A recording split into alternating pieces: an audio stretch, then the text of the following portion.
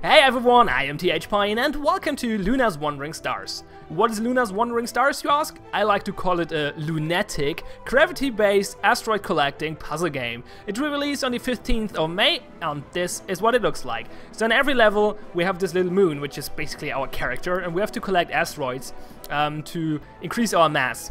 And preferably you want to get the 3 golden asteroids to get it perfect on the level.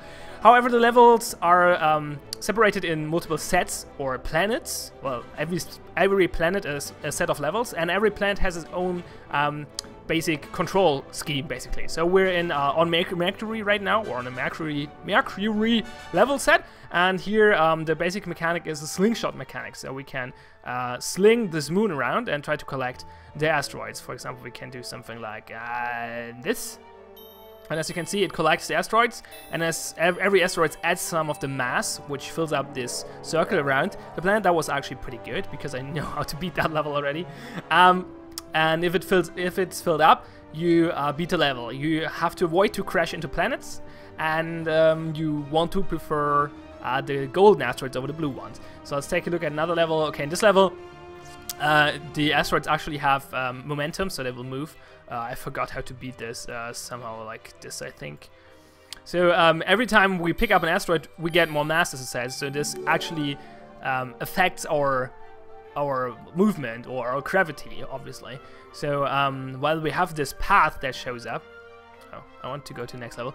But we have this path that shows up like this, as you can see here. This will not be the way the moon actually moves, because it will pick up mass in the meantime, which will change the gravity, which will change the movement. This might actually work. No, it doesn't, because we crash into the planet.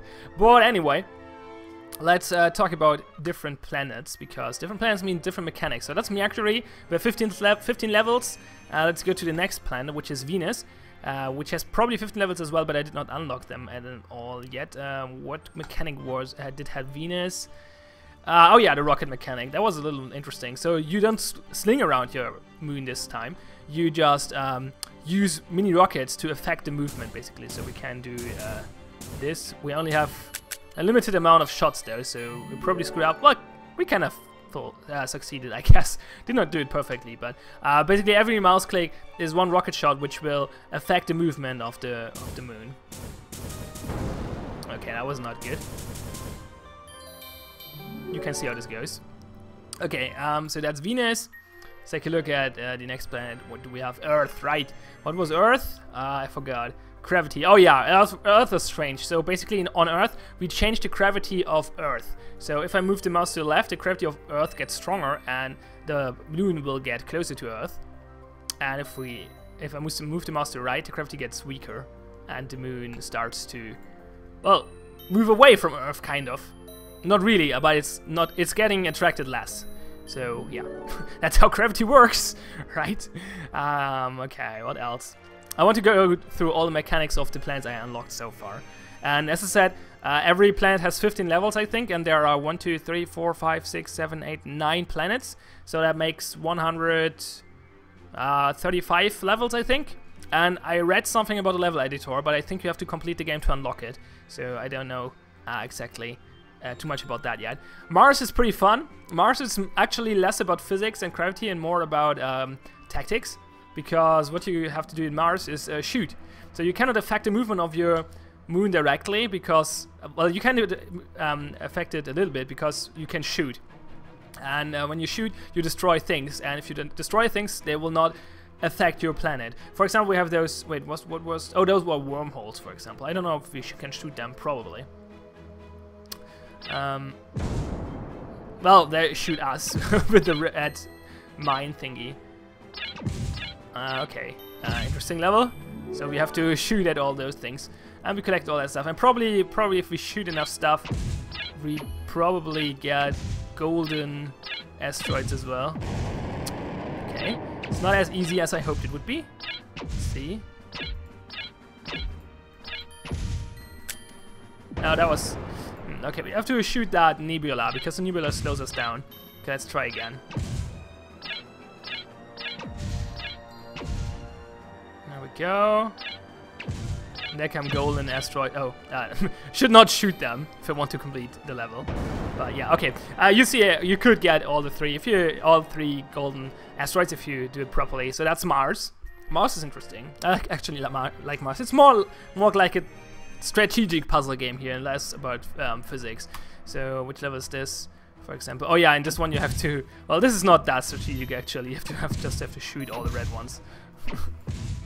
No, let's not do that. But there are some interesting ones.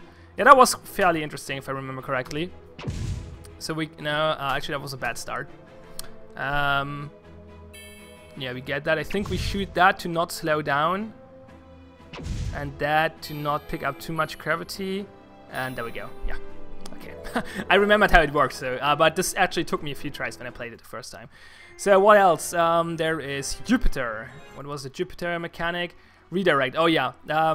Basically, you can place redirects on the map, like this, and they will try to redirect the moon,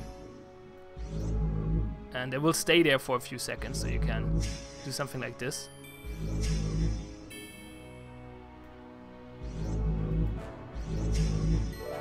Okay, that was not perfect, but you see how it works. Okay, that's not going to work. Yeah, whatever. But yeah, you see how this works. So fairly different mechanics actually. Every planet works very different. That's the last one I unlocked. I don't have the other four unlocked so far. The other four unlocked so far, which yeah, but they have probably completely different mechanics as well. So there's a bunch of variety and there's a lot of levels and it's quite enjoyable so far. It's obviously not a super complex game, but it's fun. For, well, yeah, your spare time. The option menu is a little lacking, but we have separate sound sliders, and there is a launcher option menu when you start the game where you can set up resolution and window mode and full screen. So it's actually not lacking because it has actually everything you need. Nothing special, but you have separate sound sliders, you have resolution, you have window, you have full screen, no borderless window, but well, still pretty okay for a 2D game, I think. So yeah, that's actually not too much more to talk about. I could show you more levels, but where's the fun in that? You can try them for yourself if you want to. The game will release on the 15th of May. It's called Luna's Wandering Stars, and I'm TH Pine. Thanks a lot for watching. Have fun and see you next time. And I find the fucking stop recording button there.